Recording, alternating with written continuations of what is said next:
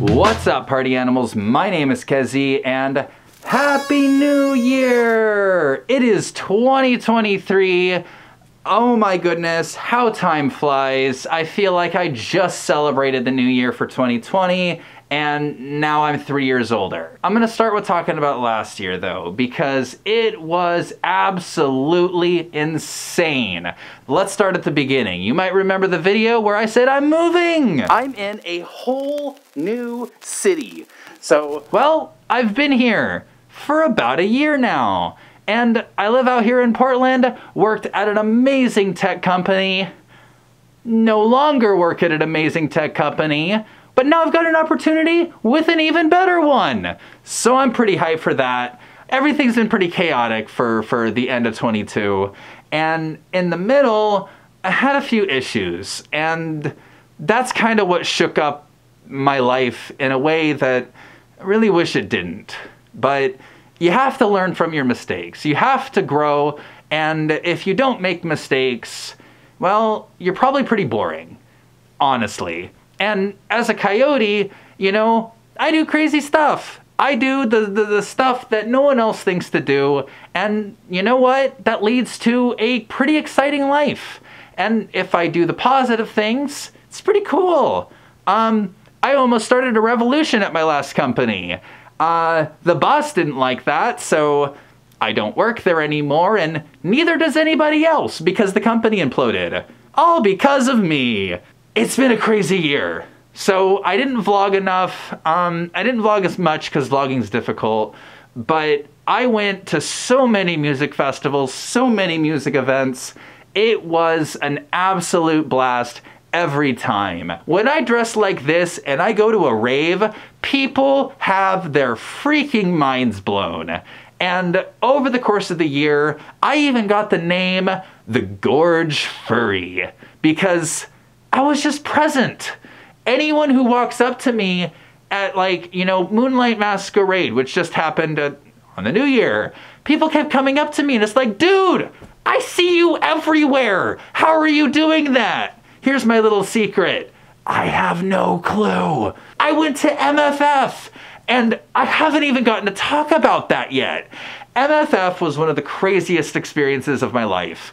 I didn't feel great for most of it. I was pretty hungover, so like most of my time was spent sleeping or wandering around and experiencing the nightlife. But one of the craziest things, one of the absolutely insane things, talking to this camera, you know, I'm pretty much alone in this room. You know, I'm just talking to myself. But I'm not. There are thousands of you that could possibly be seeing this. TikTok even more. Twitter, all of it. So many people can see this. And, you know, some of you, I can remember your name because, you know, y'all reply to my tweets or comment regularly or stuff like that. But the people who just watch my content would run up to me being like, Kezi, and I would be like, how do you know who I am? Like, I'm just a dog. I just bark on a camera. How do you recognize me? And in that moment, I realized that I'm in a magical place right now where, you know, and this is true for any content creator. You know, you might be sitting drawing alone in your bedroom, but the amount of impact you have on other people, just because you're alone making it, once you put it out there, that changes people. That makes people smile. It makes them sad. It brings them emotion, depending on what you're putting out. And the fact that I have that impact on people blew my mind.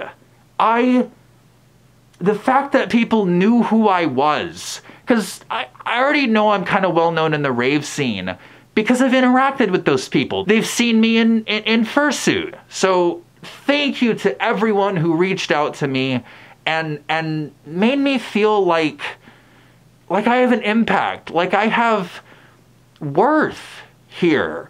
And to anyone who's struggling with that kind of like self-doubt, don't forget, There's a lot of people on the internet. You don't know who's going to see what you make. You never do. But while we're on the topic of MFF, I learned a huge lesson.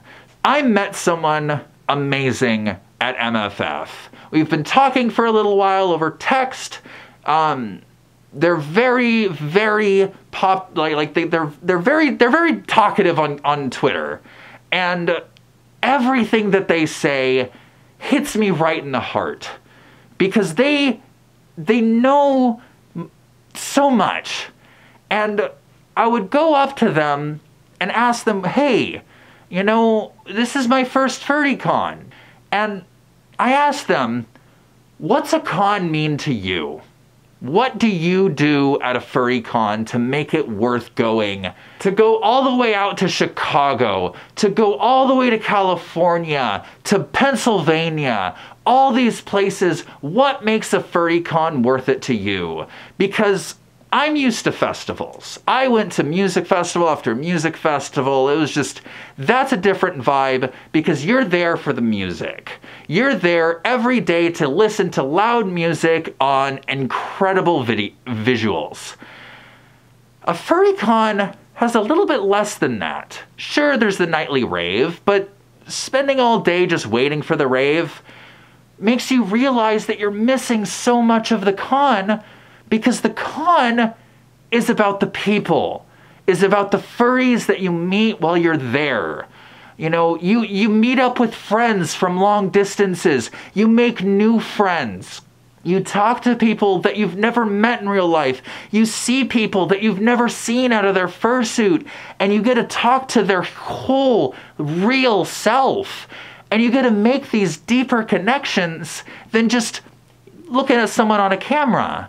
And that's what furry cons are about, is making these connections, experiencing the community. One of my favorite things, and I might have a video to show it, was a drum circle.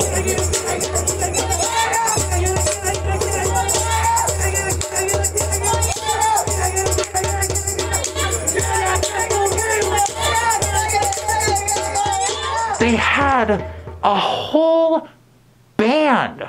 None of these people knew each other.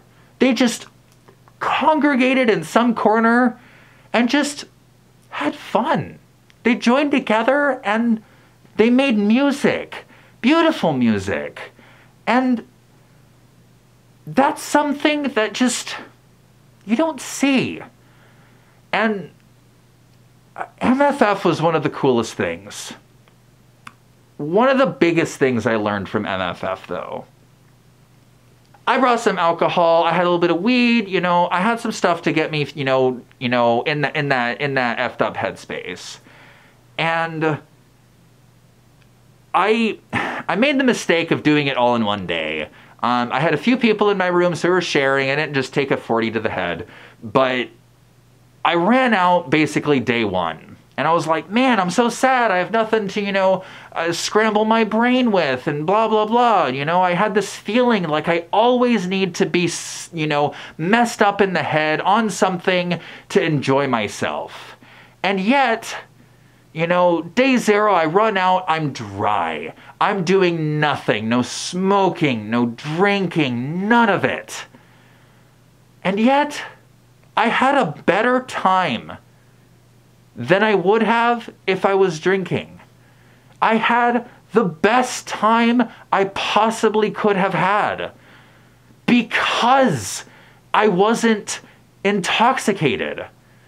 And so anyone who, parties a lot, like, all y'all party animals, me especially, you don't need to get f***ed up to have fun. It doesn't need to happen. Because fun happens whether or not you're on something or not. And I think that that's what made MFF even more special, was I didn't feel this need, this urge to get blasted every day and go to the rave and just be like, oh, I'm a raver. I didn't need any of that. And if you're struggling with that, I implore you, try doing something that you normally get effed up on and try to do it sober. Because it makes you present. It makes you feel like you are there. And being at the event that you're physically at, that's a good feeling. And you remember it a lot better. So that's how 2022 went. It was a pretty wild time. Ups that I could only dream of, and downs I've always feared. And it makes me happy to know that every once in a while, I can make a difference. And for anyone who feels like they can't, remember, you always are. So that's about it.